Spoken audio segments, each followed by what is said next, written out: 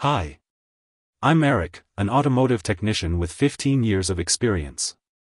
This video is going to explain the meaning of this error code, and show you how to diagnose and fix it.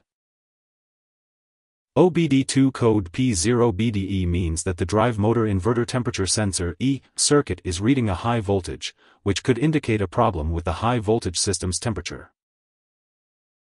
When you encounter this OBD error, the vehicle typically exhibits the following symptoms. 1. High voltage system may not operate. 2. High voltage system temperature light may be illuminated.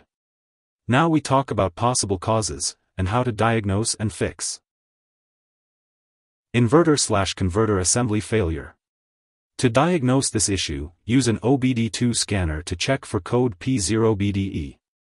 Then, visually inspect the inverter/converter assembly for any signs of damage or overheating.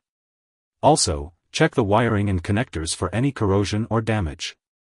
If the inverter/converter assembly is found to be faulty, it will need to be replaced. Ensure to follow manufacturer's guidelines for installation and calibration. Also, check the cooling system for proper operation and repair as needed. If there are uncertainties, feel free to engage in discussions by leaving a comment. Alternatively, when facing difficulties, it is advisable to seek assistance from a professional auto repair shop and technicians. It is not recommended to handle it independently, especially when uncertain. Thanks for watching.